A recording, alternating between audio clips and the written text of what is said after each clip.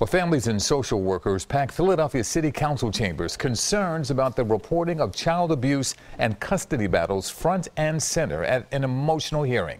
Eyewitness News reporter Joe Holden was there. He joins us now from City Hall. Joe, good evening.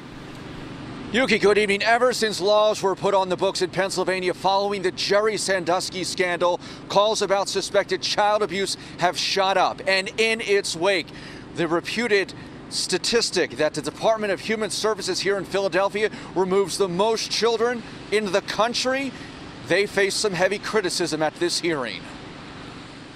We didn't do nothing wrong. We're grandparents. Jeffrey and Virginia McHale for years have been battling for custody of their grandchildren. Their daughter Brittany, caught in a drug addiction, had this document notarized, asking that her 5- and 10-year-old sons be sent to her parents' stable and healthy home. That never happened. No custody because they live in New Jersey. A teary-eyed Jeffrey McHale testified. My grandchild do not see each other often despite repeated requests. A series of painful, angering accounts flowed freely in City Council chambers. A hearing on the city's Human Services Department. It was triggered after Councilman David O.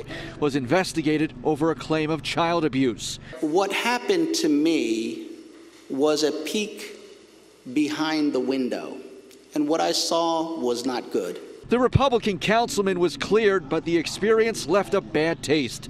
It let loose a floodgate of complaints. Figures from the department show in 2018, more than 19,000 families were reported. In the end, children were removed from some 700 families. I think the things that we're upsetting to hear about today is the maltreatment that happens to kids once they come into the system, and something that we've been aware of and actually have been reducing over time. The McHale story was the lightning rod. Their daughter Brittany, now dead, and the children's own grandparents unable to protect them from abuse in the system. My grandson was molested in a foster home. He should have been removed and checked out at a hospital, and they left him there. So as a result of you guys speaking up, what did the judge do? The judge put a gag order on her and took away our unsupervised visits. Well, and the judge in that case is Family Court Judge Joseph Fernandez. We called his chambers. A woman who answered the phone said he would not comment on pending matters. Now, as for DHS, they do not comment on specific cases.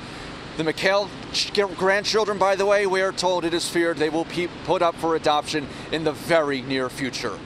Live outside City Hall, Joe Holden, CBS 3 Eyewitness News.